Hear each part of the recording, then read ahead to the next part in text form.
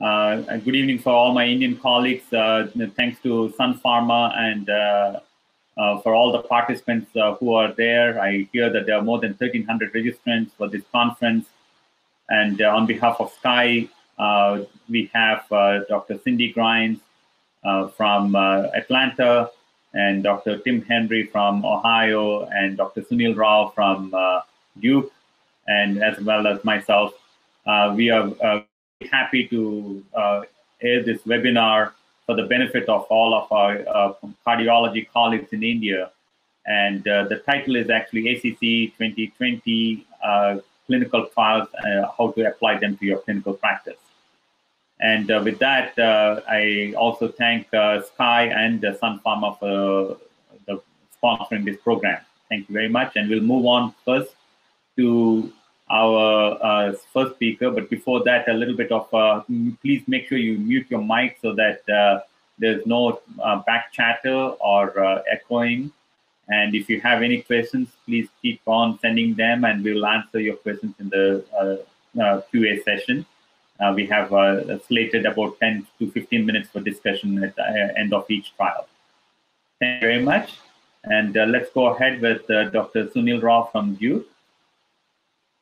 Great. Thanks, Ramesh, and thanks to everybody in India for joining us. So I'm going to talk a little bit about secondary prevention after lower extremity revascularization.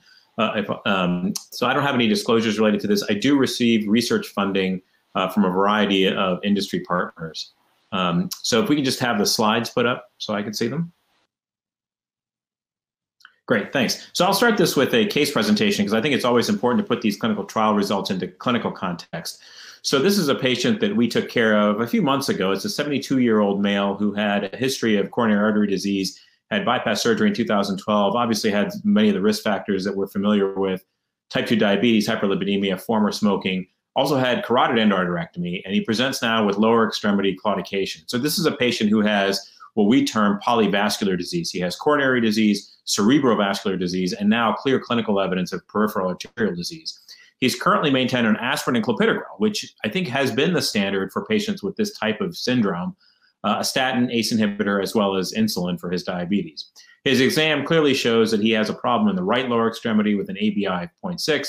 He had a peripheral angiography that showed a right lower extremity SFA-CTO that was successfully crossed and ballooned. There was a pretty large dissection, which we were worried about becoming occlusive, so we went ahead and stented it. So the question, I think, after this lower extremity revascularization is how do we reduce this patient's long-term risk of major adverse cardiac events, what we call MACE, and then major adverse limb events, which is called MAIL. Now, MAIL may be a term that you're not necessarily familiar with, but it's becoming very important for us to think about limb events as well in patients with peripheral arterial disease.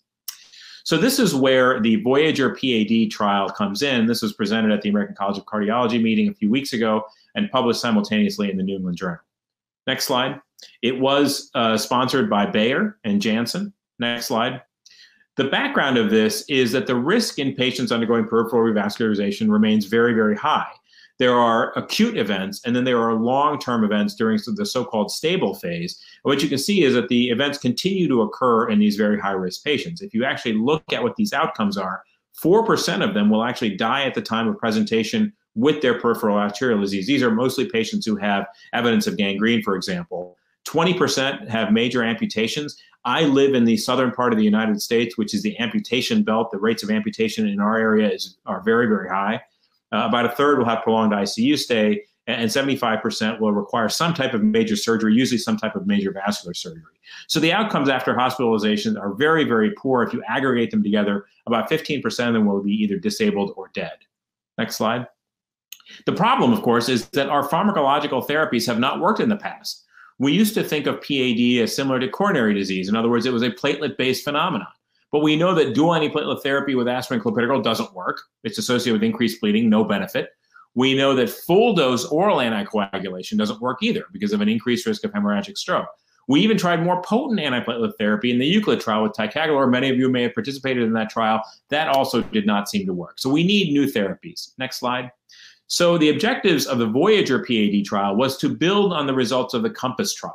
So COMPASS, remember, showed that low-dose rivaroxaban reduced adverse cardiovascular events in a high-risk secondary prevention population with a concentrated effect in patients who had peripheral arterial disease. So this was building on that and testing whether rivaroxaban at 2.5 milligrams twice daily, so low dose, added to low-dose aspirin, reduced the risk of MACE and MALE compared with aspirin alone. And then, of course, the secondary objectives were to assess the safety of this strategy. Next slide. This is the trial design, very simple, large trial, 6,500 patients with symptomatic lower extremity PAD who had undergone lower extremity revascularization, very similar to what the type of patient that I just presented to you. All the patients had a minimum of aspirin 100 milligrams daily. Clopidogrel could be used at the operator's discretion, and they were randomized 1-to-1 in a double-blind fashion to rivaroxaban 2.5 milligrams twice daily versus placebo. It was an event-driven trial that determined the sample size. The primary efficacy endpoint was a composite of acute limb ischemia, major amputation of vascular etiology, myocardial infarction, ischemic stroke, or cardiovascular death. So a 5-component composite endpoint. Primary safety outcome was TIMI major bleeding. As I'll show you, other bleeding indices were assessed as well. Here are the inclusion criteria. The patients had to have documented PAD and be over the age of 60. Multiple exclusions, as you can imagine, recent revascularization, major tissue loss, because that suggests that the patient needs amputation, need for long-term DAPT, for example, if they had coronary disease and had recently underwent a stent, and of course, high risk for bleeding. Next slide. The outcomes, as I mentioned to you, the primary was a 5-component composite, and then safety endpoints, a principal outcome was TIMI major bleeding, but they also looked at ISTH definitions as well as BARC type 3B or above. Next slide. I'm going to buzz through these baseline characteristics. Really no significant difference between the two arms. As you can imagine, very high risk population with 40% diabetics. Next slide. Here are the procedural characteristics. Again, these are not going to be important. We're not going to spend a lot of time on this. Suffice it to say that the vast majority of these patients had a history of claudication, similar to the patient that I mentioned. About 6% had a history of other amputation. So again, pretty high-risk patient population. The ankle brachial index in these patients was very low, 0.5, and about 24 to 29% of these patients had critical limb ischemia. The vast majority of the patients underwent endovascular revascularization. Some of them also had surgical revascularization. Next slide. So here's the primary endpoint in the placebo group, 20%, again, as we expected, very high rate of MACE and MALE at 36 months. Next slide. And here is the effect of the treatment. So you can see a very significant reduction, over 2% reduction in the primary endpoint with the addition of low-dose rivaroxaban to background therapy. Next slide. The important thing here is that, yes, there was a 15% reduction overall. Next. But you can see, go ahead, hit next, please. Yeah, if you hit one more time, you can see what's important here is that the curves, sorry, go back one more slide. Yeah, the curves kept diverging. So the benefit was early on, and then the benefit continued to increase over time with a number needed to treat of only 39 to prevent one of these primary endpoint events. Next slide. The primary endpoint and its components, the important issue here is that almost all of the events here directionally favored therapy, with the exception of cardiovascular death, which again did not meet statistical significance. The trial was not powered for that. But the major components of this composite endpoint certainly do show that there's a benefit of rivaroxaban added to background therapy. The death signal is interesting. I imagine that we'll see some more evaluation of that particular signal. Again, not statistically significant. Interesting directionally that it favored the placebo endpoint. And it'll be interesting to find out if that's a real signal or if that's just noise. Next slide. What about other secondary outcomes? You can see that all of the secondary outcomes were favored here, depending on which combination that you look at, including, interestingly, venous thromboembolism. Now, we know that anticoagulation helps with that. This is very, very low dose. Also seemed to show a benefit. Again, not statistically significant, very robust, but certainly a directionally benefit reduction in VTE. Next slide. What about safety? So obviously, if we're going to add an anticoagulant on top of background therapy, we are going to expect increased bleeding. That is certainly what was seen there, an increase in TIMI major bleeding. It did not meet statistical significance, but directionally, you would expect an increase. What's important, though, is what's in the middle here, and that is there's no increase in intracranial hemorrhage. We would worry about that, obviously.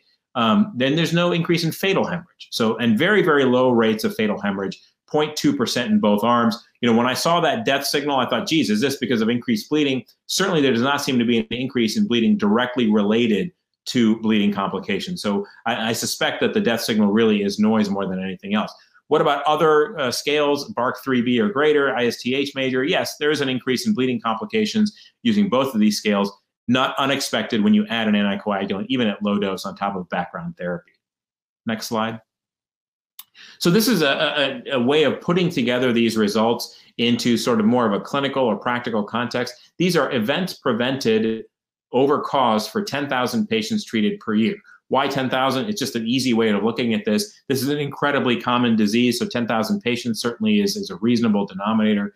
And you can see that for the primary efficacy outcome, you would prevent, over 100 events with the addition of rivaroxaban. Certainly for other things like amputations, myocardial infarction, ischemic stroke, directionally favoring the addition of rivaroxaban at the expense of 29 increased major bleeding events defined according to the TIMI scale. No increase in intracranial hemorrhage, no increase in fatal bleeding. Next slide. So the summary of this is that in symptomatic patients after revascularization, about 1 in 5 have acute limb ischemia, major amputation, and other adverse events. In this population, in this setting, rivaroxaban 2.5 milligrams twice daily with aspirin compared with aspirin alone, next slide, significantly reduces the risk with benefits that are apparent early and continued, in fact, expanding over time. Consistent benefit across major subgroups. I didn't show you the subgroup data because it really is directionally all the same. Broad benefits, including reductions in unplanned index limb revascularization. Next slide. There is an increase in bleeding in Voyager PAD, numerical increase in TIMI major bleeding, statistically significant increase in ISTH, but no excess in intracranial or fatal bleeding. Next slide. And it prevents 6 times as many ischemic events relative to bleeds caused in PAD patients after revascularization. Great, thanks very much. Ramesh, do you want to do questions now or do you want to wait till the end? If you have time, Sunil, we could go ahead and do the questions now. Yeah, there is one question, which I think is an interesting one, which is why not 5 milligrams once daily, since we use that once daily dose to prevent antithrombotic events? It's a great question. And all I can tell you is that in the COMPASS trial, the strategy was to use the twice-a-day strategy with 2.5 milligrams. It may have something to do with the pharmacokinetics and pharmacodynamics of the drug. I don't know. But since this really was derived from the benefits seen in COMPASS, I think that's the reason that they use this strategy. I think one of the challenges with rivaroxaban is the dosing. This is a drug that appears to be beneficial across multiple antithrombotic or atherothrombotic states, including venous thromboembolism, but you have to pay attention to the dosing. And it can get very, very confusing. So that is a challenge with rivaroxaban, certainly in the setting of secondary prevention. So not in the acute myocardial infarction stage, but in the secondary prevention setting, the 2.5 milligrams twice daily seems to be a reasonable approach. So then I have another question, because a lot of physicians from India, I'm sure, would like to ask that, can't we do the same with maybe warfarin 1 milligram or 2 milligrams a day? Yeah, so it's a good question. The data, as I showed you early on, was that the oral anticoagulation studies with warfarin were not beneficial in PAD. And I think building on that question is another really good question. Normally, someone asked, normally we give 2 antiplatelet agents in all patients undergoing peripheral intervention. In this study, very few patients were on dual antiplatelet therapy. How do we interpret the results? I think it's a great question. There was a presentation subsequent to the main presentation that looked at the interaction with clopidogrel, and it did not seem to minimize or diminish the beneficial effects of rivaroxaban on top of clopidogrel. It is important to realize that the strategy of dual antiplatelet therapy in peripheral vascular disease has not been consistently beneficial. If anything, the effect is very, very modest. But it does seem in this trial, the small number of patients that were treated with clopidogrel, they seem to garner the same benefit, again, with the same risk of an increased risk of bleeding when you add rivaroxaban. So one other question is that, as we know, every antiplatelet agent trial shows that there is a benefit of 2%. Whether it is ticlopidine versus aspirin, and then clopidogrel on top of aspirin, and then ticagrelor, then prasugrel. If you take the placebo, the control arm versus the test arm, there's a 2% difference. how does that 2% difference, because you're a trialist, I'm asking you, is calculated? Do we always expect to show that 2% difference and change the sample size, or is it just natural? So this is a great question, and I think this really goes towards trial design more than anything else. I think that the strategy generally is to expect about a 15% relative risk reduction. That's usually what's considered the benchmark, because that's what the FDA has traditionally seen as something that's approvable. So 15% is what we aim for. Sometimes we get surprised when you see a 19% or 20% relative risk reduction, which can translate to a 2% absolute reduction. But again, we have to be careful not to translate the effects of the coronary trials into the peripheral space. If there's something that we've learned over the last 5 years, they're really not the same disease. How many patients are on triple therapy? Yeah, it's a good question. I don't know the answer to that off the top of my head. I can certainly look it up for people. That was, like I said, it was a subsequent presentation to this one. It was not a lot of patients, really. It was a relatively low number because, again, one of the exclusions was the need for prolonged DAPT that likely was interpreted as any patient on DAPT for many sites. But we can certainly get that information. Another great question, maybe this will be the last question before we move on to the next presentation, is would you expect the same outcomes with other NOACs? Terrific question. I think, it's interesting, this whole issue of class effect. We tend to think of class effects when it comes to efficacy, and yet are reluctant to think about class effects when it comes to safety. I don't know the answer to whether we would expect to see it with other DOACs. We might be expected to see it with other factor 10A inhibitors. I'm not sure that we're going to see it with a factor 2A inhibitor like dabigatran. Again, I think what we're learning about PAD is that it's not like coronary disease, and that we probably need to have other strategies. I don't think apixaban is going to be studied in this setting. So for now, I would recommend people stick with the agent that's been studied, which is rivaroxaban.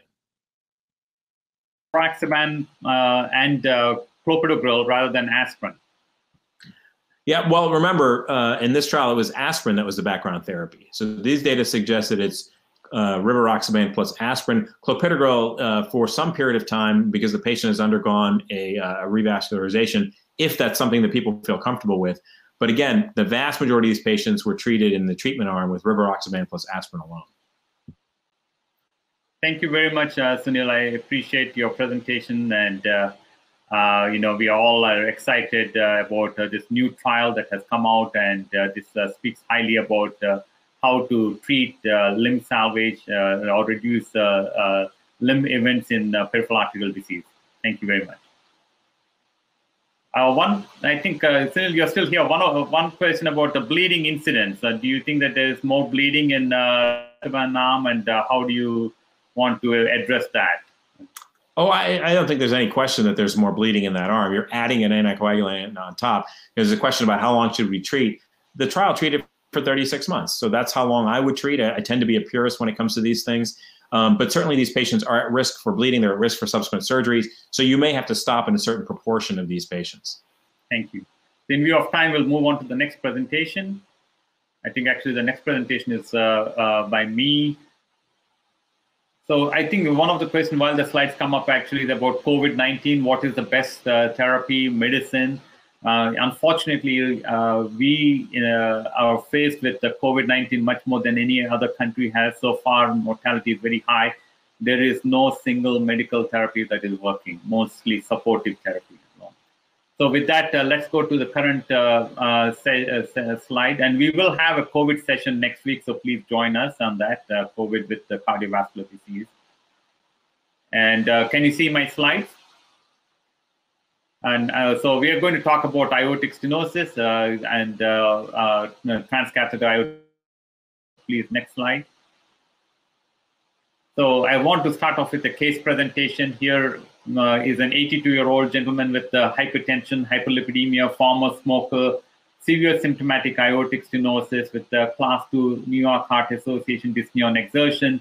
His echocardiogram showed LV ejection fraction, which is preserved at 55%, a valve area of 0.7, and mean gradient of 41.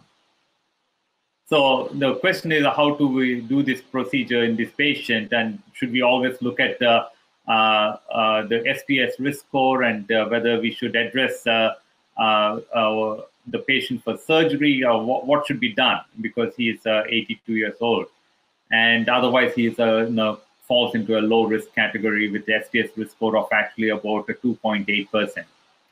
And but this patient was seen by surgeons in our office, hospital, and we took him to the cath lab to do a transcatheter aortic valve replacement. As you can see in the first slide, we were able to cross the aortic valve with an AL1 and catheter and a straight tipped wire.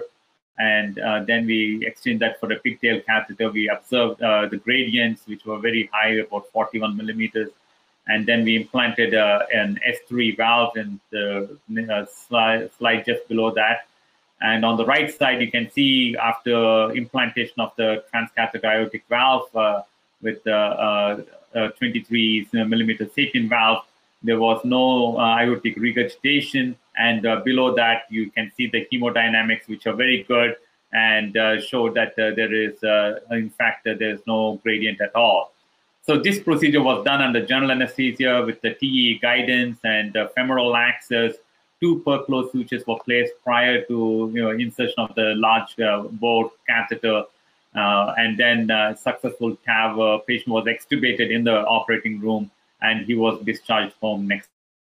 So with that, I'll discuss the UK TAVI trial, which was presented at ACC. By Dr. Toft, and a UK TAVI was done at around the same time as the low-risk trials were ongoing in the United States and other centers. So in background, transcatheter aortic valve implantation is a less invasive alternative to conventional surgical aortic valve replacement. The previous trials had been shown to be non-inferior to surgery in high-risk patients, and trials, as I mentioned, in lower risk were ongoing at this time. The previous trials were focused on specific TAVI valves and explanatory rather than pragmatic in their design. With that, next slide, please. The main objective is actually to show the TAVI versus surgery in people who are symptomatic severe aortic stenosis with either age more than 80 years alone or age more than 70 with intermediate or high operative risk from conventional AVR as determined by the medical multidisciplinary team. So that means anybody above 80, even irrespective of whether their STS risk score is 1 or 4, they were all enrolled in this trial. And so both the conventional aortic valve replacement and the TAVI deemed to be acceptable treatment options. And the participant was able and willing to give a written informed consent, and he was able to comply with the study requirements.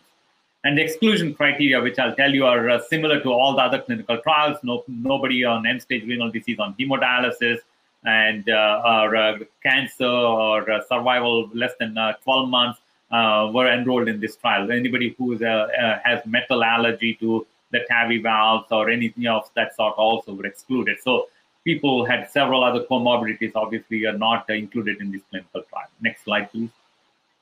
So the primary endpoint is all-cause mortality at 1 year, and the primary hypothesis is TAVI is not inferior to surgery in respect of death from any cause at 1 year in this group of patients. Next slide. So the patients, you can see here, the patients are invited after multidisciplinary team review and confirmation of eligibility, and about 400 patients were declined to participate, and majority of them are randomized. 913 patients were randomized either to TAVI. In the 458 people received TAVI, and 455 patients were allocated to surgery. And the 2 types of analysis done, both intention to treat and per protocol analysis, and at 1 year between the 2 arms. Next slide. So the baseline characteristics here, the most important thing is the age is a mean age of 81 in both the groups, which is important. And as you can see, about 2/3, is nearly 68% of them are above 80 years of age. And more important than that actually is that there is equal distribution of male to female genders in this trial. About 50% in each gender were included in this trial.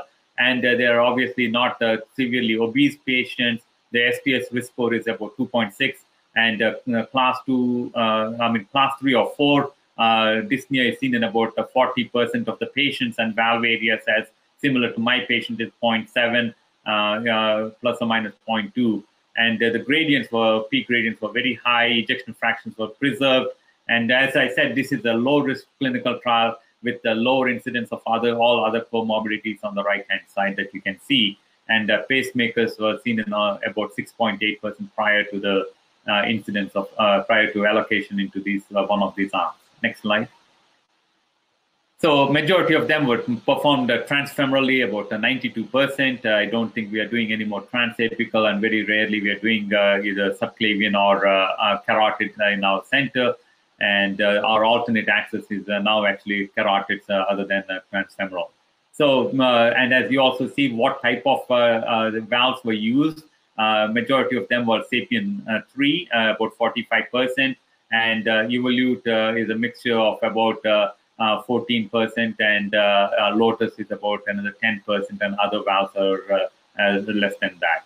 So mostly it is 45% of them have received S3, and another 10% some type of Sapien valves. Next slide. So this is the primary endpoint where time to death from any cause has been shown that TAVI is in the blue, and surgical AVR is in red. And so death is 4.6% in the TAVI arm versus 6.6 again. You can see a 2% absolute risk reduction with TAVI compared to surgery. Next slide. And time to first stroke as well, as you can see in the beginning up to 1 month, there is no difference, but at the end of 12 months, there is a slight difference in stroke, and that actually probably was something that we have to further investigate and think about maybe paroxysmal atrial fibrillations that might be occurring in these people who have received TAVI. So we always have to be careful and maintain some sort of platelet, antiplatelet or anticoagulation in them. Next slide. So the pre-specified outcomes, death from any cause, as I said, is lower, and even though the statistically it is not significant, as we see the p-value is not significant because of the sample size, but numerically there's a difference, and at least that we can say they are non-inferior. And bleeding rates are, as you can see, much lower with the TAVI as compared to surgery. And as you know, any transfusion more than 2 units is considered as a bleeding complication during surgery. Next slide. So though the vascular complications are slightly high, the conclusion is that in patients aged 70 or greater, severe symptomatic aortic stenosis is at an increased operative risk due to age and comorbidity, irrespective of their SPS risk score. And so in this study, we were able to show that TAVI is not inferior to conventional surgery in respect of death from any cause at 1 year. And TAVI is associated with less major bleeding than surgery, but an increased frequency of vascular complications. The pacemaker implantations are also here, as we know that it's about 15% with in the entire group. And there is a slight difference between Evolute versus Sapien in these as well. And there is a mild to moderate paravalvular leak that is observed, which is higher in TAVI compared to surgery. So TAVI is associated with a shorter hospital stay and more rapid improvement in the functional capacity and quality of life. And obviously longer follow-up is required to confirm sustained clinical benefit and valve durability to inform clinical practice, and particularly in younger patients. And as I know that in India, many people are much younger, and maybe they even have bicuspid valves. So we do not have correct data on younger people less than 65 years of age. What is the best modality, and is the TAVI the right way to do? But so that is a discussion that one has to have with the patients and make a conscious decision in regards to their therapy. Thank you very much. Any questions, and I'll be able to answer. And I'm also looking at any other questions that might be coming up. In the meantime, I probably will ask any questions from our panelists, Cindy or Dr. Tim Henry and Sunil, if you're still on online.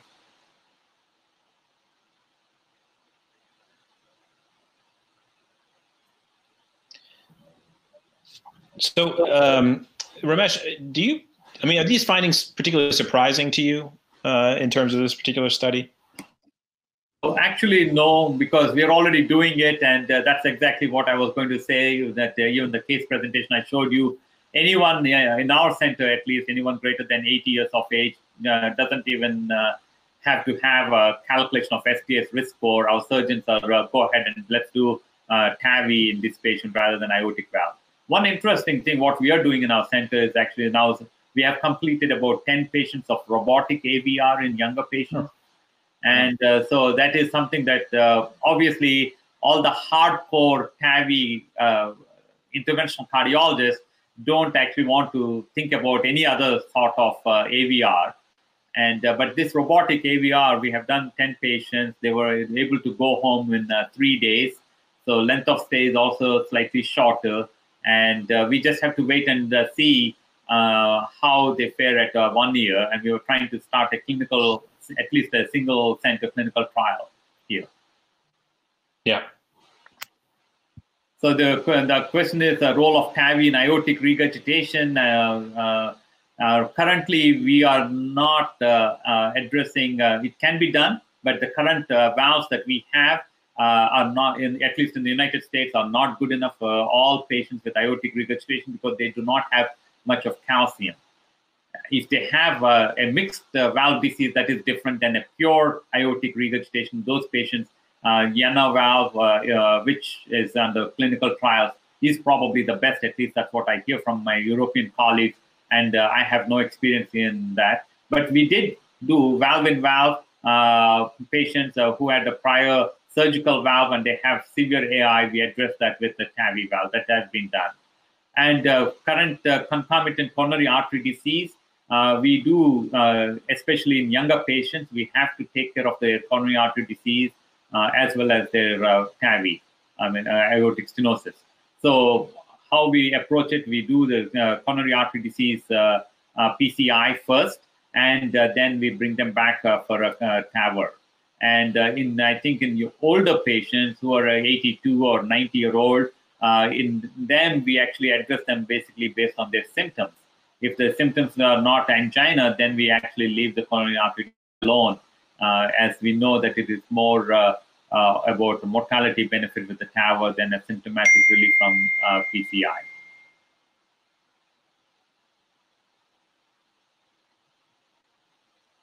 So if there are no other questions, I think we'll move on to the next presentation. Is that all right? Dr. Henry? Or... Good morning. Good morning.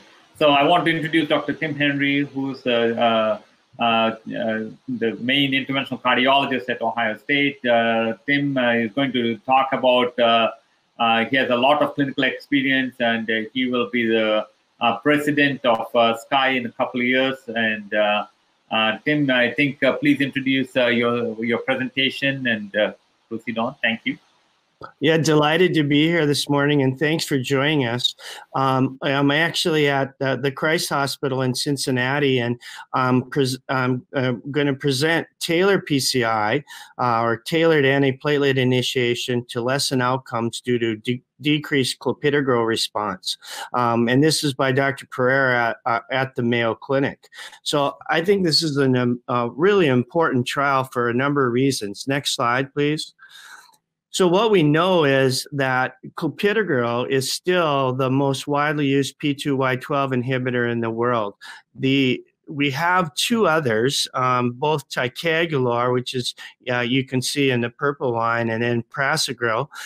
Both ticagrelor and prasugrel have been shown to be more potent, have faster onset, and have decreased variability. So theoretically, they have been more potent, and both in terms of acute coronary syndrome, so non-STEMI and at STEMI, there are probably some preferred advantages to the more potent P2Y12 inhibition. Next slide. One of the main reasons for this is because what we know is that clopidogrel depends on the activation of cytochrome P450, and in particular the CYP-T19 genotype. So patients that have this genotype have decreased effectiveness of clopidogrel. And when you look at trials overall, in general, carriers of this genotype have increased event rates. And that we've known that for 10 years. Next slide. In fact, so much so that if you can see on the left side, the clopidogrel actually carries a black box warning. And the warning says that the effectiveness of Plavix depends on activation to an active metabolite, and poor metabolites treated with Plavix have higher event rates. On the other hand, at the same time, there was a special panel that looked through this and said there's really the evidence is insufficient to recommend either routine genetic or platelet function testing at the time. So what's happened really in the last 10 years, there's been really no trials that show that doing either genetic testing or platelet function testing really make a major difference. So next slide. So that really led to the Taylor PCI, because what's happened is we have easier and less expensive genetic testing. And so the trial was really identifying patients who have loss of function of the CYP2C19 allele. Does that and changing your P2Y12 inhibition based on that genotype decrease outcomes? Next slide.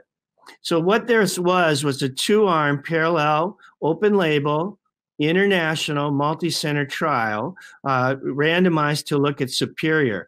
And it's a very broad group of patients. Basically, if you're over 18 and any acute coronary syndrome or any stable coronary disease and getting 12 months of DAP were allowed to be in the trial. The only exclusions is if you had a failure, or if you had if you'd already been genotyped, which is a relative small number of people, or whether you're having a planned revascularization of another vessel. So staged patients were out, but otherwise, really, it's anybody we do PCI on was allowed to be in the trial. Next slide. So this is the design of the trial, and it's a little bit complicated. So let's look at it. Basically what you did is patients were randomized to either conventional therapy, which was with clopidogrel, or genotype guided therapy, if you look in the green. And what they did is when they looked in the genotype guided, if you were actually a carrier, then you are actually randomized to ticagrelor 90 milligrams twice a day. And then what they did at the end of 12 months, they actually did genotyping on everyone. And the primary analysis, which is I'm going to show you today, were the patients that had all of the patients that were carriers, and then looking at the patients who, if you're a carrier, those who got ticagrelor compared to those who got clopidogrel. Next slide. So the primary endpoint was the composite of cardiovascular death, myocardial infarction, stroke, definite or probable stent thrombosis, or severe recurrent ischemia within 1 year. And then the secondary endpoint was major and minor bleeding. And then they were adjudicated by a central committee. It was extremely well done trial, and I think really designed to answer the question. An important thing I don't show on the slide here now is that early on in the trial, they determined that the event rates were relatively small in both groups. So given that the overall event rates, they were blinded to this, but they actually changed the trial and increased the number of people enrolled in the trial. Next slide. So this is actually the final one. And if you can see here, overall, there was over 5,000 patients enrolled in the trial. And it was very well balanced. And what we're going to focus on, and I will say there will be a lot more information that actually come out of this trial, including 2-year follow-up. But the initial analysis is in the center, where you can see all of the patients were carriers. So these would be the people that would be expected to have increased events with clopidogrel. And there's 903 patients that then were on clopidogrel and 946 patients that were on ticagrelor. So we're going to focus the results, which were presented at the ACC, on this patient population in the middle. Next slide. And what you see is this, and I think it's a really interesting, this trial is important also from a standpoint of how we interpret trials. So if you look at the conventional in blue, which is clopidogrel, and you look at the ticagrelor in treated patients, you'll see that at the end of 1 year, the p-value was 0.056. But clearly there's a significant, there was a change quickly. And now I will also point out that the overall event rates, even in clopidogrel, in patients who actually carry the allele and therefore are quote, clopidogrel poor responders, the combined endpoint at 1 year was only about 5%, and compared to about 3% in the ticagrelor treated arms. But why don't we go to the next slide? You will see that at 30 days, there was a significant reduction in the combined endpoint in the patients treated with ticagrelor. Now, that stayed relatively parallel, but because of the numbers and because of the small number of events, it was just of borderline significance out to at 1 year. But I do think this is compelling, and I think it shows you that with modern technology, both acute coronary syndrome and with the new generation stents that we have and better technique that we're using, that really, look at the event rates at 90 days if you're on an appropriate antiplatelet. They're really darn near close to zero. So I think, I think number one, this trial is a comment on how amazingly good the outcomes are after PCI in the world today. And remember, this was the international multi-center trial. Next slide. Another really important point was if the other analysis that I showed you was time to first event. But if you actually looked at cumulative events, and I would argue that cumulative events is really more important because you want to know the total number of events in a group. And then you can actually see not only was that early separation at 90 days, but there was a continued more separation such that by 1 year, there was a significant reduction. It was 0.01, and the hazard ratio was about 0.6. So I do think that, and then the total number of event rates still, even though we're now taking cumulative events, you're still under 7% total for conventional therapy, and you're about 4% for those who are genotype guided therapy. Next slide. So I think the conclusion of the trial was that when you looked at, when you compared a conventional clopidogrel therapy without point-of-care genotyping in patients with both acute coronary syndrome and stable coronary disease undergoing PCI, there was, quote, no significant difference. But it was certainly, I would say, definitely significant at 3 months, definitely significant with multiple events, and certainly borderline with a p-value of 0.056. And so I think really the potential of genotype guided therapy is real, and it actually makes me think twice about doing it. And I think from my perspective, it depends on how inexpensive it is and what the risk of the patients are. But if it was very inexpensive and could be done quickly, it seems to me that this would be a good thing to, number one, both assure you patients who clopidogrel is good enough, and then target those patients who carry the allele to really consider a more potent P2Y12 inhibitor. I didn't show these data, but I can tell you that the bleeding rates were similar between the two strategies, no difference at all, and extremely low. So again, a testimony to how outstanding PCI is in the world today, number one. And then the last point is that that NHLBI funding is ongoing, and it'll go for out to 2 years. And then we will have a lot more information. So the initial analysis that was presented was really with just the patients that carry the allele, and about 1,800. But remember, over 5,000 patients were randomized. So there's more to come from the Taylor PCI trial. But I do think a very well done trial, and really the best information that tells us about genotyping. Next slide. I think that's it. So there you go, Ramesh. How would you interpret these results? Yeah, Tim, this is actually very interesting, and I think many of the people feel that whether there is a truly greater benefit with the ticagrelor, and I think there is in this particular group. We don't have to depend upon genetic testing, and it is not easy to do genetic testing in our countries, several places like in India, and even in the United States. I don't think each and every facility here has the capability of doing genetic testing. So, I mean, definitely, I still stick to using ticagrelor in many of the patients, but obviously, clopidogrel in this trial has been shown that it is not that bad.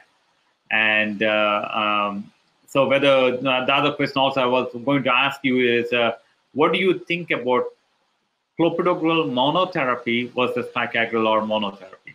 Yeah. Okay. So this is a really, really great question. And I think this comes from the Twilight trial. So for people out there, the Twilight trial was just presented last year at the American Heart Association and at TCT. And what the Twilight trial did was, after 3 months of dual antiplatelet therapy, for patients who had not had bleeding and who had not had ischemic events, they stopped the aspirin. And when they did that, what you saw is in the Twilight trial that there was no difference in ischemic events, so it was safe to stop the aspirin. And more importantly, there was a significant decrease in bleeding. So I think that if you have a standard patient and you have them on aspirin and ticagrelor, at 3 months, it's actually pretty rational to stop the aspirin. Now, the problem is, we don't know what to do then at 1 year. At 1 year, do you restart the aspirin and stop the ticagrelor? Do you continue the ticagrelor? That's really an unknown question. But a really more important question is this: is there a class effect? And so if you're on aspirin and prasugrel, for example, could you stop the aspirin? I think it's possible that you could, because I think prasugrel and ticagrelor are more like each other. But I think I would be very worried. In fact, I would not do it if you're on clopidogrel and stopping the aspirin at 3 months. There's no data with that at all. Yeah. And I think if you look, it potentially is dangerous. And I think this trial points that out, because there's definitely carriers. There's patients who are less clopidogrel responsive. So I think if you're using clopidogrel, I would stick to both aspirin and clopidogrel. Would you agree with that? Yes, I agree. And one more question is non-carriers versus ticagrelor, from Indian colleagues. So they didn't show us from this trial, but I think we could expect that non-carriers would have really excellent results with clopidogrel, and that would be preferred, and it's inexpensive. Yes. And did you think this trial actually addressed the heterozygosities of the carriers, or it's mostly Brilinta was given for homozygous carriers? So that's a good question. I don't have, so they might have that data. I'm sure that they do. But I I don't know it yet. I mean, because it just got presented, just a month ago. And I don't know the details of the different genetic, different genotypes, because it's a very complicated thing when you do genome. There's multiple different alleles, and I think most of people know out there that it is quite complicated. So again, there's a lot more to come from this trial, and we'll learn a lot more. But and I think one of the more important take-home points is how remarkably well all the patients did in both arms, and that they had to actually repower and do more patients because the event rates were so low. So that's a testimony to successful PCI in the world today. Thank you very much, Tim. And I think I'll ask Dr. Cindy Grimes now to join us. And before that, a few questions about my study in the UK. I mean, the study I presented on UK-TAVI did not look at the embolic protection, did not actually include people for valve-in-valve. It was primarily done as a de novo aortic stenosis. And the other question was if somebody, which rightfully commented, from India, is saying that the other way to look at it is surgery is non-inferior even in the elderly and higher risk patients. And what do you think about that, Tim? In UK-TAVI trial, surgery was non-inferior to TAVI.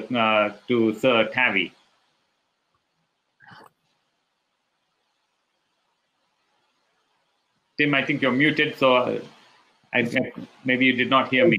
Can you say that again? Sorry about that. So in UK-TAVI trial, if you play devil's advocate and you say that surgery is not that bad, why are we even pushing TAVI? Yeah, I think so. It's a good question. I mean, first of all, I was not surprised by the results either. I agree with Sunil, and I think this comes down to patient preference, and I think that especially that most patients, if they had their choice, choose the less invasive and less time in the hospital. So I think that's really the issue. But you are right that surgery is not a bad choice. Yeah. It's just that I think TAVI is straightforward, easy. You're in the hospital most places for 24 hours and have outstanding results. Yeah, I think. Yeah, I agree. And so the other question was TAVI in paravalvular leak. It doesn't work. And in fact, I don't think a surgical AVR or bioprosthetic paravalvular leak has to be closed with some sort of plug.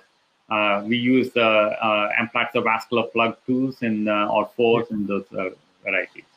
Yeah.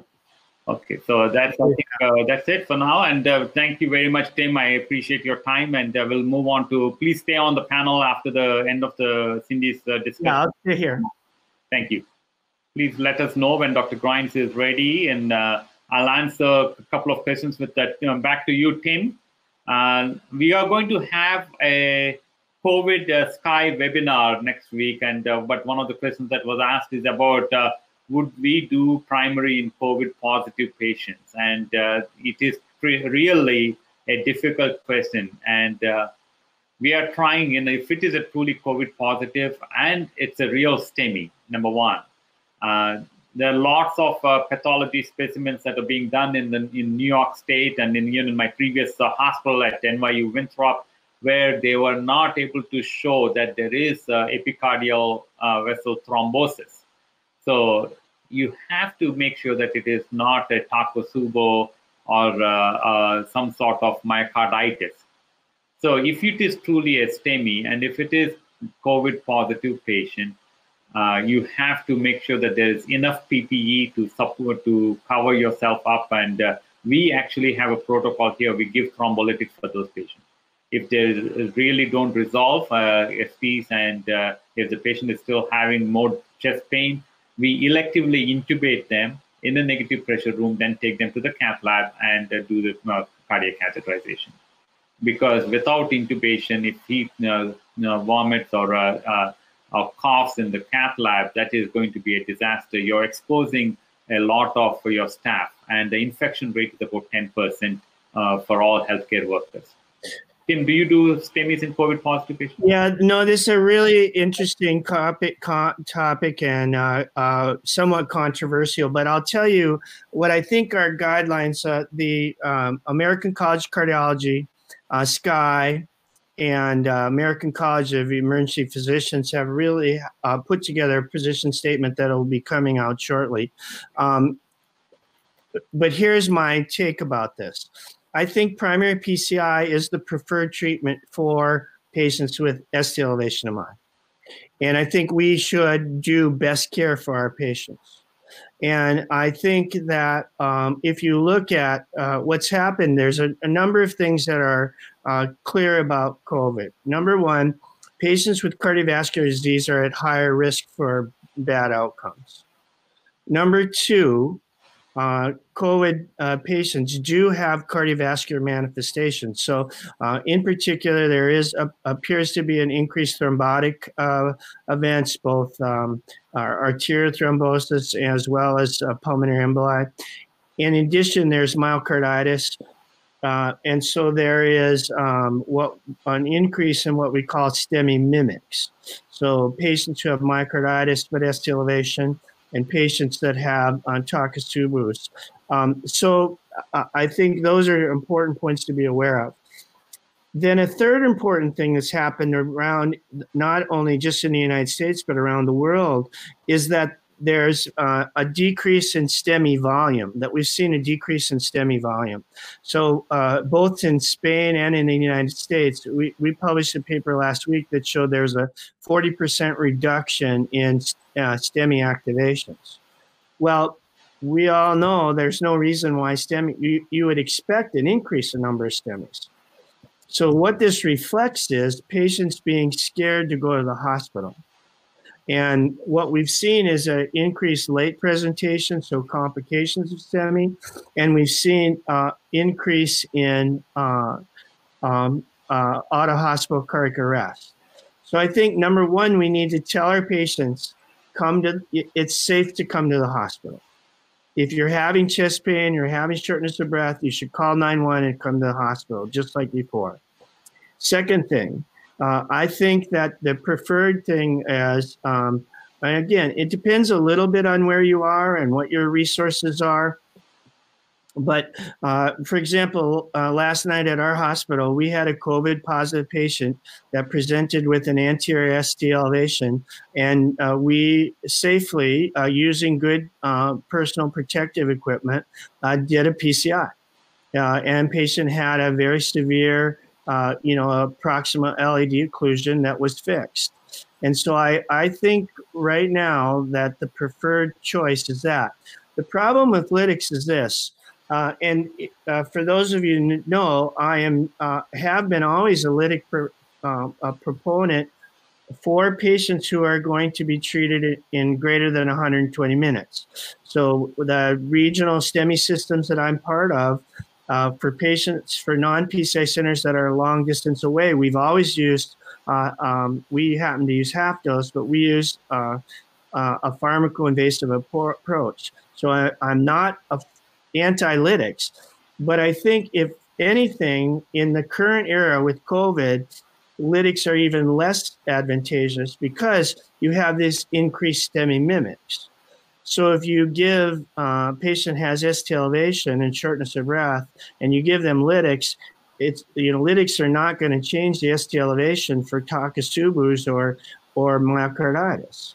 And so you're going to still end up in the cath lab anyway. And now you've exposed the patient to risks and not. So I'm not a proponent of it. And I think that when we put together and tried to get guidelines and approach of it, I think that the best approach is to do best care, which is primary PCI, but safely.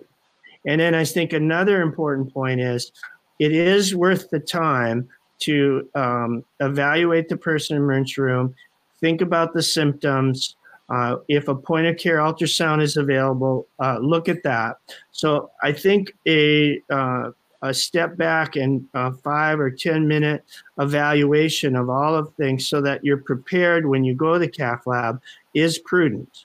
And I think if your patient has diffuse ST elevation and has an echo that shows global or only mild or normal function, then you might consider not going to cath lab at all, because that's if you think it's more likely a myocarditis or a STEMI mimic.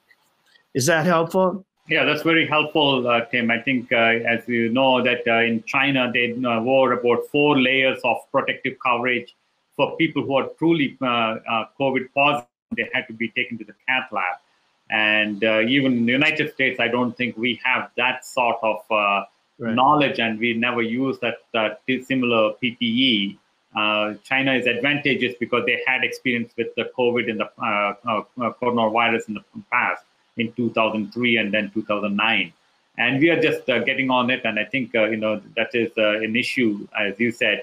If it is truly a STEMI, if you have the proper PPE, taking them to the cath lab at least will address if it is Takotsubo or if it is truly an occlusive lesion. So, Dr. Grimes, please let me know if she's ready. Cindy's ready to go. Good morning, Cindy. Good morning. How are you? Good. Very good, Cindy. Please go ahead and do your case presentation. Then we'll have a discussion on all the possibilities. Thank you. So, Ramesh, I don't hear you. So just tell me, somebody could just tell me when to start. Okay, well, I guess I'm starting. Good morning, everyone. Sorry about the technical difficulties on my end. But today I'm going to talk a little bit about PCI in the patient with chronic kidney disease. And we're going to have a case presentation as well as review some of the data from the ischemia CKD trial. Next slide. So we'll just start with, I have no disclosures relative to this presentation.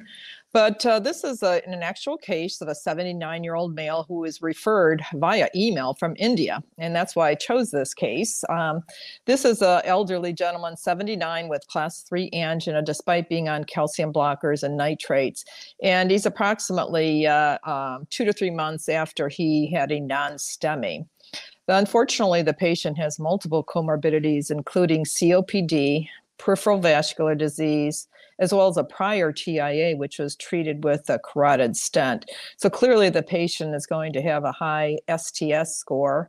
And he incidentally has a low gradient, about a 15 millimeter gradient aortic stenosis with low flow. And so we're not quite sure whether this is real aortic stenosis or whether it's just the low flow creating a pseudo-aortic stenosis. And he has a depressed ejection fraction between 25 and 30%. So this, Ramesh, perhaps we can discuss this during a later time. He underwent chest CT for dyspnea, and they thought it might have been a pulmonary issue. And incidentally, it showed that all the coronary arteries were heavily calcified. So he's was then referred for potential cardiac catheterization and intervention. But unfortunately, his laboratories demonstrated a BUN of 335, a creatinine of 2.0, and the GFR was not calculated. But as you know, we can sort of estimate this based on the fact that he's a 79-year-old person, as well as in general, Indians are not morbidly obese like they are in the United States. So I'm assuming that his GFR would be quite low. And incidentally, as seen in many patients with chronic kidney disease, he has a very low baseline hemoglobin of 8 and a hematocrit of 25. So all of these things taken together place him at relatively high risk of doing anything, of doing a cardiac catheterization. Unfortunately, if we do a cath, often in these patients with severe chronic kidney disease, they ask us not to use the radial because they want to save that for future hemodialysis sites. So then we're stuck using the femoral approach if we do a catheterization. He's already at very high risk of bleeding, at very high risk of developing a further renal failure with the contrast. And so we don't really know what to do with this patient. And I think it'd be interesting at a later time to discuss what exactly is the best management for this particular individual. Next slide. And that as a backdrop, I think we can go into the ischemia CKD trials. And this was just recently published and presented at the ACC. And Dr. Bangalore looked at both the clinical as well as the quality of life outcomes across a spectrum of baseline kidney function. Next slide. And as you may be aware, chronic kidney disease patients are underrepresented in revascularization trials. In fact, if one goes back to the COURAGE trial, there were only 16 patients who had a low GFR below 30. In the Berry 2D trial, patients with a serum creatinine of greater than 2 would have been excluded. And even in the FAME trial, there were only 20 patients who had a creatinine of greater than 2. And so we don't really have a lot of data on this particular clinical situation. And as many of you in the audience know, if I refer to a case that has really severe renal insufficiency or is on dialysis, I'm not too thrilled about taking those patients to the cath lab because I know it's going to be a difficult case. And if they're not on pre-existing dialysis, often I can send them into profound renal failure. And so it'd be important to find out how to best manage these patients. Next slide. Now, this is just an algorithm showing the ischemia trial as well as the ischemia CKD trial. And what you can see in this algorithm is a couple things. I think it's important to point out that, in the ischemia trial, they took stable patients with moderate or severe ischemia. And interestingly, in this trial, they recommended doing a blinded CTA if you did not already know the patient's anatomy. Conversely, in the ischemia CKD trial, they did not have any pre-treatment with the CTA. So going into the CKD arm, we had no idea what the patient's coronary anatomy is. And then the patients were just randomized on the basis of having what they thought was severe ischemia on a stress test, as well as a low GFR of less than 30 or on dialysis. And there was no, as best I can tell, there was really no requirement to have angina, and that'll come in importantly later. But these patients who ended up in the stress lab for whatever reason and had an abnormal stress test were then randomized if they had a low GFR to receive either an invasive strategy where they underwent catheterization and revascularization versus a conservative strategy where they received medical therapies alone. And then the primary endpoint was a composite of death or acute MI. Now, I'd like to point out a couple things on this rather than, because I don't have slides on it, but there was about 777 patients who were randomized in the CKD arm. And the duration of follow-up was about 2.3 years. And interestingly, 57% of these patients had underlying diabetes. So these patients are quite sick to begin with. The other thing I'd like to point out is even though patients are randomized to receive about 330, so were randomized to the invasive arm, interestingly, about only 85% of them had a cardiac catheterization, and only 50% of them underwent revascularization. And if one looks at the reasons, the number one reason for not undergoing revascularization is the patient either refused or died prior to undergoing the invasive strategy. So unfortunately, it would be great if we had if we knew more details about this, and specifically if there was an analysis of intention to treat rather than an analysis based on treatment received rather than intention to treat. Next slide. What Bangalore did is he included in this initial analysis, he included the patients in the CKD arm, which was stage 4 and stage 5 patients, but he combined them actually with the overall ischemia trial, which was stage 1, stage 2, stage 3. So basically we have 5 different categories based on the patient's baseline GFR to look at. Next slide. And what you can see is that, as you might suspect, the CKD stage really influenced the outcomes. And the primary endpoint in this trial, which was death and myocardial infarction, You can see that if you look at all comers, all patients were enrolled in both ischemia, the first 3 bars, as well as ischemia CKD, that's the last 2 bars. There was a big difference based on the patient's baseline GFR. And so you can see as the GFR decreased, there was an increase in the risk of all-cause mortality. And in the CKD arm, it was about 2.3 years mean follow-up. In addition, there was an increase in the risk of myocardial infarction. And these were significant differences based on the underlying GFR at the beginning of the trial. So we all know that patients with CKD have worse outcomes. That's been shown time and time and time again. And we can see that that reflected here in the ischemia CKD trial. Next slide. In addition to death and MI, there are a number of other things that happen in patients with CKD. And this, again, is looking at all comers again, the patient based on the stage 1 to stage 5. Surprisingly, mortality went up in the stage 4, but wasn't quite as high in the stage 5. And the risk of stroke didn't seem to differ that much in these patients because it was an infrequent occurrence.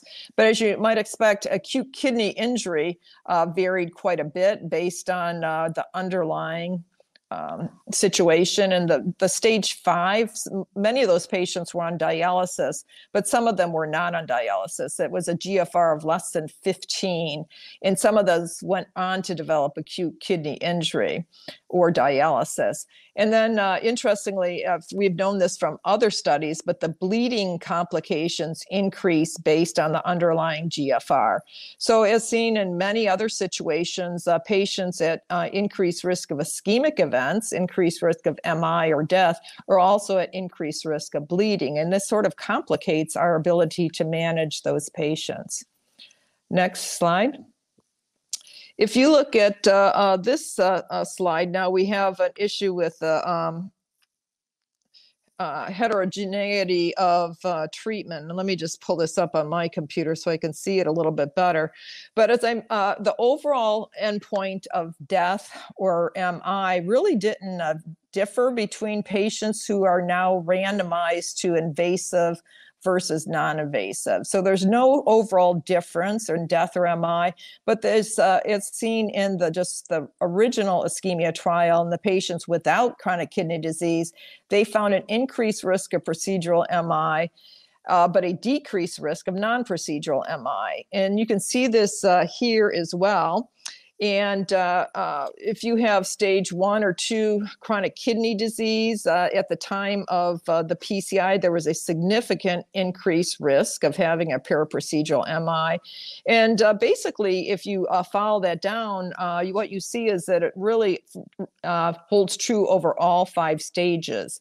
And so what you see is that paraprocedural MIs become more common with the invasive arm. It's just not significant because there are probably fewer patients in the chronic kidney stage 4 and stage 5. On the other hand, the non-procedural MIs are less. And if you follow these patients out to the 2.3 or 3 years mean follow-up, what the spontaneous MIs, the more important MIs, are actually less with patients who receive the interventional treatment. And this is consistent, again, among all stages of chronic kidney disease.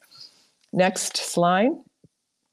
And if you look, this is interesting. If you look at the risk of stroke, there was a slight increase risk of stroke overall in patients who underwent the invasive procedures. And I have not seen this broken down into whether these strokes are occurring early or late, or whether these are paraprocedural strokes due to bypass surgery. But when you get into the patients with a higher risk of chronic kidney disease, you see those strokes are occurring more frequently. The odds ratios are much higher, 5 and 3 times increased risk of stroke if you have an invasive strategy. So clearly that's not a good signal to taking these patients to the cardiac catheterization laboratory. And then if you look at the combined endpoint of death or new dialysis, you can see it is slightly higher in those patients with stage 4 chronic kidney disease. Did not see this in patients with stage 5, and that's possibly due to the fact that some of those patients were already on dialysis. But be that as it may, it's not favorable outcomes in patients with chronic kidney disease, severe chronic kidney disease, that were taken to the cath lab. Next slide. Now let's look at Seattle Angina questionnaires. What you see in the first slide is that 3 months, there appears to be a benefit with regard to reduction in angina, but that's primarily occurring in the patients who have the higher GFRs. And if you get down into that very low GFR in the range of 15 or so, we're not seeing any benefit at 3 months, 12 months, or 36 months. So despite doing these high-risk procedures, it does not appear to be benefiting patients from angina. But this is a bit of a problem with the ischemia trial in general. And what was found on the baseline Seattle Angina questionnaire, 50% of these patients who were enrolled in the CKD trial really didn't have angina at baseline. And the ones that did have angina at baseline typically were having it infrequently. And so if you can look at those patients who had daily or weekly angina, you can see that there was a benefit really from getting PCI. And if patients had only monthly angina, there was a benefit of PCI, but it tended to go away when they had the low GFRs. And among that group of 50% who had no angina on the questionnaire at baseline, of course, you can't expect to see any benefit. So my interpretation of this is that we can reduce angina frequency if the patient has baseline angina. So the conclusion from this trial is that there's really an exponential increase in cardiovascular events. Next slide, please. There's an exponential increase in event rate in patients with a lower kidney function. And I think we've known this in the past, but this just drives home how difficult these patients are. And about 30% of them are actually going to be dead at the mean follow-up of 2.3 years. There are procedural-related complications and bleeding complications that are really quite increased with lower kidney function. And there is really no evidence of a meaningful treatment effect for clinical outcomes across the GFR spectrum, but specifically in patients who had the low GFR. And specifically, if primary and major secondary outcomes were really no different, that was similar to the overall ischemia trial, and that there was a reduction in spontaneous MIs among patients who, next slide, please. With regard to the heterogeneity of treatment effect, there was an increased risk of death with very, very high CKD stage 4 and an increased risk of stroke in those patients with CKD stage 4 and stage 5. And again, I don't know exactly when those deaths are occurring. As I mentioned before, some of those deaths, the number one reason that those patients did not undergo cath is because they died before the procedure was done. And so I think we need to see more information on this. How many of these were pre-treatment? How many of those were during the procedure or at later follow-up? And we can get a better understanding when those data become available. And with regard to improving angina, there was really no overall benefit with regard to improving angina in those patients with chronic kidney disease. But the problem was that the majority, 50% of these patients had almost no symptoms. And if one isolated this to the patient with frequent angina, there did appear to be a benefit. Thank you very much. Any questions?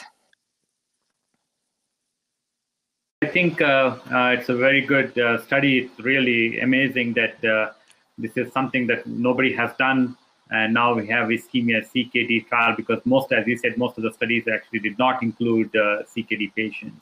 Mm-hmm. And I think there are some questions that are coming up, but let me ask you a few questions which have come for Tim as well. And Tim, thank you very much for still being online.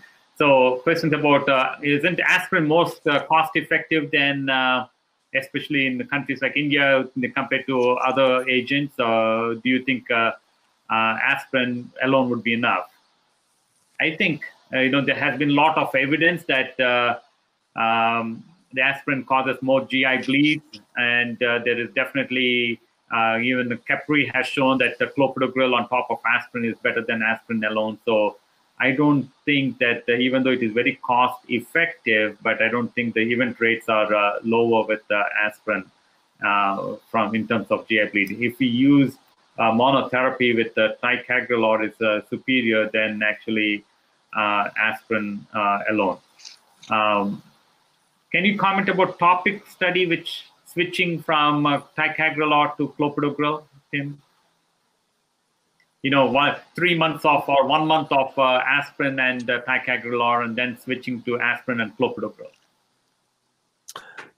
Yeah, I think with chronic kidney disease, I'm not sure we know the optimal antiplatelet. I think that's part of the problem is the patients haven't been studied as much. And I think a great job, Cindy. I think it really shows again, like overall with ischemia, that it tracks very quickly, very closely. But I do think that whereas overall outcomes we saw in both ischemia and in Taylor PCI are extremely low.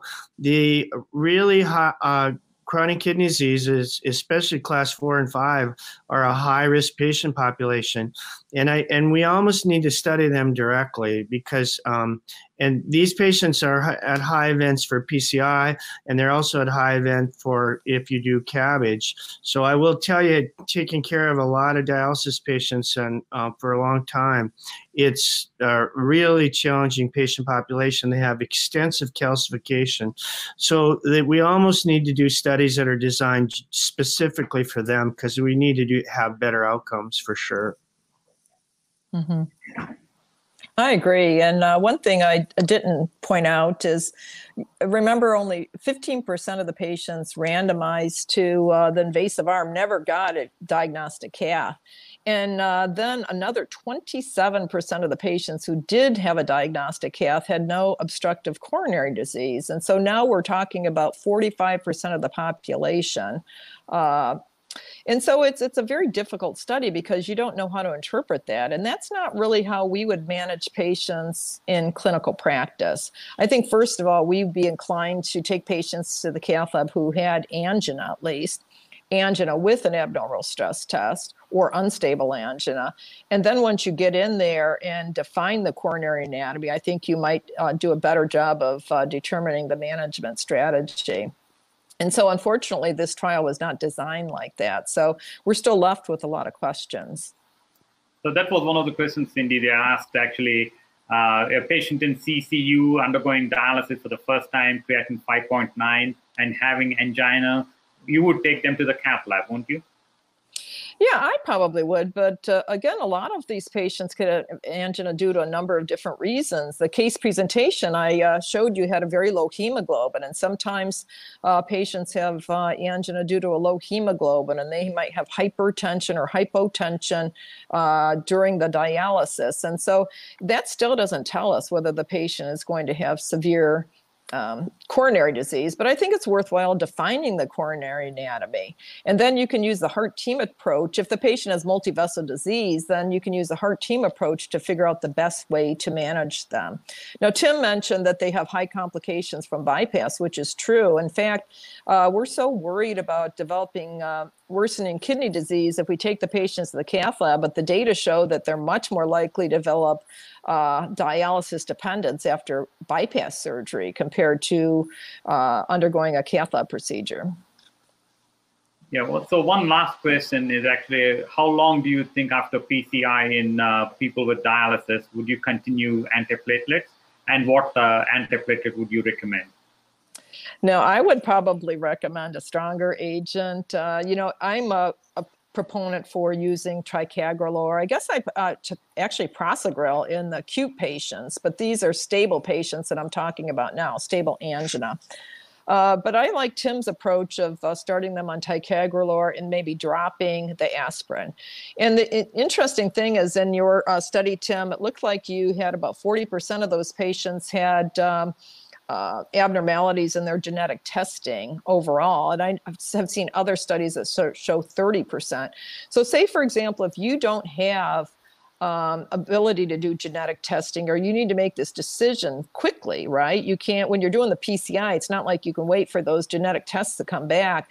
And so in my practice, I've been using a stronger agent like ticagrelor for the first month or two. And Tim, in your study, it looked like the divergence of the curves really occurred quite dramatically in the first couple of months, after which it was a parallel. And so what do you think about a strategy where any high-risk patient gets ticagrelor, at least for the first couple of months? I'm not sure whether Tim is here, but Okay. I completely agree with you. There's, I think, a stronger antiplatelet agent at least for up to 3 months, and then maybe switching to a less potent is all right. And I think one of the questions, we have to wrap up soon, but there's a question about aspirin, clopidogrel, ticagrelor for GI bleeding patients. Which one do you think is the least offensive agent? For GI bleeding, well, unfortunately, anything can bleed. But as I mentioned before, from the Capri trial, I think it was, where they compared aspirin to clopidogrel, what they found is that there was a higher incidence of GI bleeding with aspirin. And we know that. I mean, it causes gastric irritation. And so I would definitely get rid of the aspirin and give, in the setting of GI bleeding, I probably would go with clopidogrel, just because it's a little bit, it's not as strong as ticagrelor. Yes, I agree. Thank you very much, Cindy. And I want to thank again Sun Pharma and all the cardiologists from India who have joined us. This is really a very successful webinar that we had. And please also follow us on the next one, which would be strictly to COVID and cardiac disease in COVID patients. And especially in India now, the COVID incidence is climbing up. And we want you to gain as much knowledge or advice from our colleagues who have really were in the forefront in New York and other parts of the United States. And with that, we really appreciate. And one last slide, I think, from Eric. Are you planning to end? So that's the last slide. Look at that, please, and make yourself available on Tuesday, April 21st. From 6:30 to 8 p.m. Indian Standard Time. And this will be a latest SCAI guidance and the real world experience, and as I mentioned. And once again, thank you very much for all of us to join, for all of you to join us, and maintain social distancing, be safe. This is a very crucial period that all of us have to participate in social distancing. And I think India has been doing a fantastic job. Thank you very much.